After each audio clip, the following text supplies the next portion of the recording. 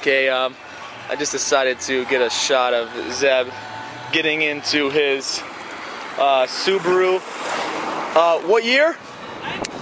93. Okay, you can't really see that license plate. Let's get down there. Okay, let's see if it starts. He had a little trouble starting it.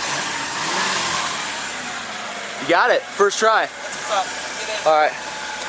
Go Ohio Cast, no big deal. Bike rack, I wonder how long he's had that on there.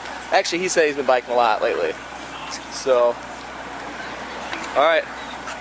So that's your shot of Zebulon Miller, Oaktown represent. I wonder who's more famous from Oak Harbor, Zeb Miller or Crystal Bowersox? Close your door. All right. Close the door. Left? All right. Left? Left, yeah. Left to be good. Okay, we're leaving Smith Hall, Catfish Biffs. But there's here's the thing. There's a Michigan Street in Columbus, Ohio. There is, and I think it's one of the most hated streets. Actually, I don't even know if anyone really cares that much. I always wondered that, actually, since I was a freshman. Just wondered what goes on if that's the street where the couches got burned and the cars got flipped. That's a nice looking truck. I'm just glad my car's running. Isn't that sweet? Yeah. You know, there's something to say about... Right or just straight? No, just straight. What's there something to say about what? Well, just about comfortable cars. It's just like, you know, you don't want to move out of the home you've been living in for a while. No, I mean... You know, it has a comfy feel to it. It does.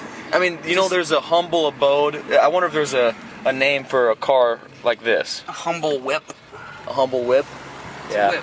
Do you ever live down here anywhere? Or? I actually did live right on that 8th Street we just passed. How was that? Was it epic? It was, actually. There's actually some very interesting stories from that house. Are they camera stories or not? Not camera stories, no. Not camera stories. Oh, one of them is though.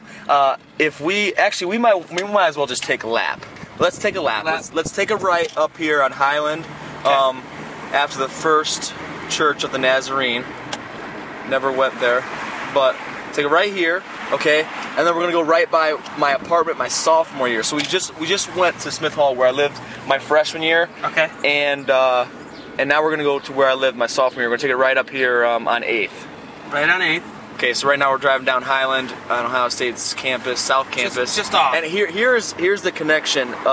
Here's the beginning of the apartment complex. So take it right here. This is the beginning of the complex, and see this huge porches right here, connected porches. This is where we live, right up 151, right up here. And on those porches is where my bike was locked, and someone really wanted that bike bad.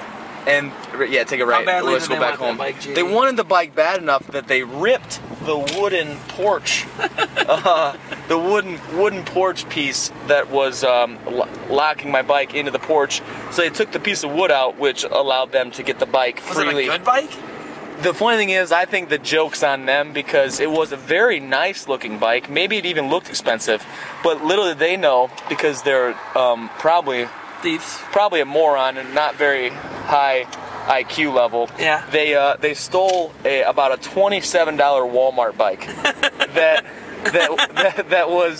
was very, very heavy, almost as heavy as a small car. Oh, okay. Because here's the question: had you come out and caught them in mid thievery, I guess is what I would say, what would you have done?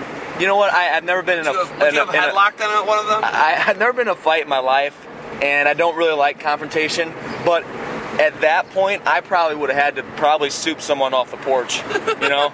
No, I probably definitely would have made a citizen's arrest for sure. A citizen's arrest? They would have got bully doubled. They would have got. So we got a soup, a bully double, and a citizen's arrest.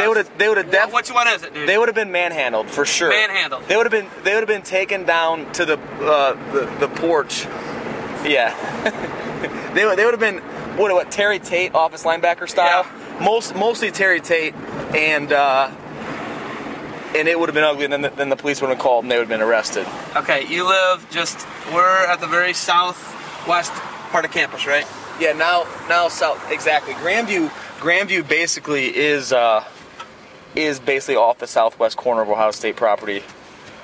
This company we're passing right here is Battelle.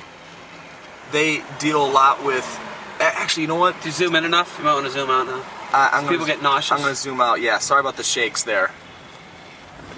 Like Michael J. Fox had the camera for a second. My bad. Wow, that was tasteless. That was inappropriate. I love Michael J. Fox.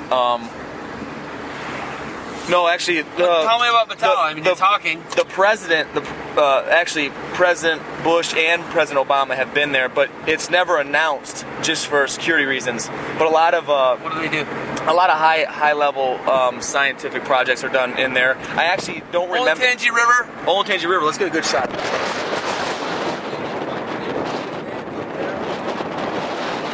Take a left here. So we're gonna take a left on Olentangy. Let's not totally show people where you live. How about that? Oh, good point. Yeah, you're right. So I live somewhere behind these buildings. And that's the old varsity club? Tell me about this coming up on the right. This is actually a shame. This is Bob Evans, where I eat very often with Tervel and the other big guys. This used to be the Bucket Hall of Fame. It's kind of a shame that heap of dirt and metal used to be the Bucket Hall of Fame Cafe. There is no more. They're not having a Hall of Fame anymore at Ohio State. They're just going to get rid of the whole thing. No one's going to be inducted, and it's kind of sad.